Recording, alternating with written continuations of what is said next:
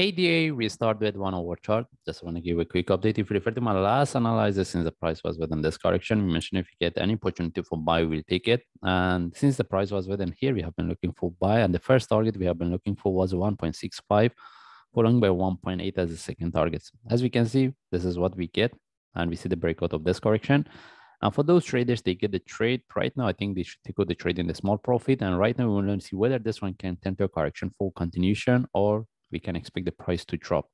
And if you put this one in relative to the previous one, if you refer to the indicators, we see we have a divergence.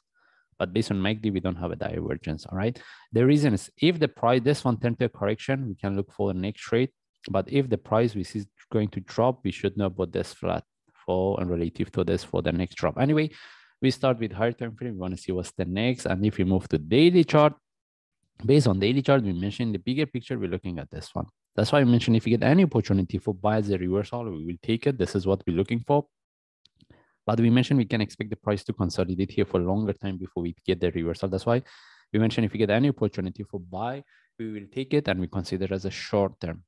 But if we want to look for buy, we don't want to see the breakout of 1.4, because with the breakout of 1.4, the possibility for price to drop 1.0 is very high. Because with the breakout of 1.2, we can expect the price drop to 1. Anyway, based on daily chart, we don't see any reversal, any opportunity for buy. And if we move to forward chart, similar explanation, we get the move we have been looking for. And we mentioned with the breakout of 1.65, we have been looking for 1.8. The price couldn't tag 1.8. Almost the highest price we could get is 1.75.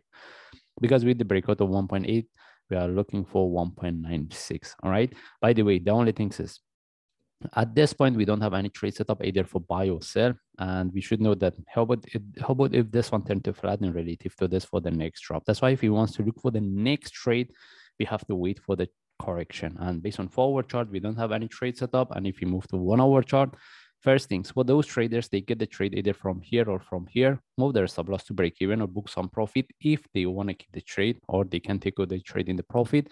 And if you want to look for the next trade setup, we have to wait for the correction.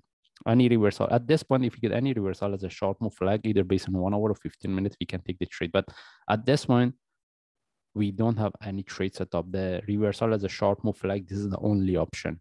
Anyway, we just follow the chart. If I see any update, I will share. Thanks.